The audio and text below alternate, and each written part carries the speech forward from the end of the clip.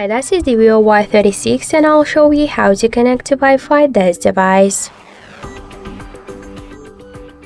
So we should first open the settings and then tap to Network and Internet. Click here to the Wi-Fi switcher to activate Wi-Fi option or to turn it off. And after that, after deactivating the Wi-Fi, you will see here all of the available networks.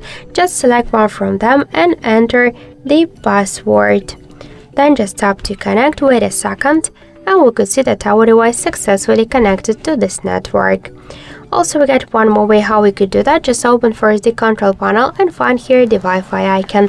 So click on this icon to activate the Wi-Fi option or to turn it off, and to launch full Wi-Fi settings, hold it for a while, and that's it.